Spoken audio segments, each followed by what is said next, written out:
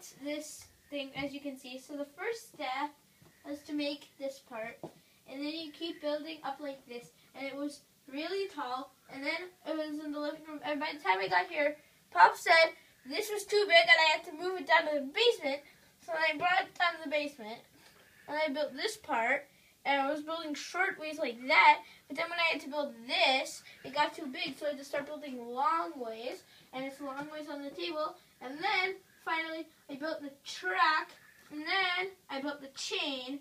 which is I thought was really cool that I could take the car up. And also, if it gets stuck on the chain, then there's a backwards mode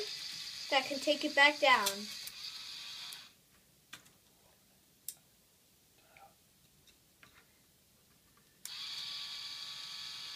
Yeah, it can go forward.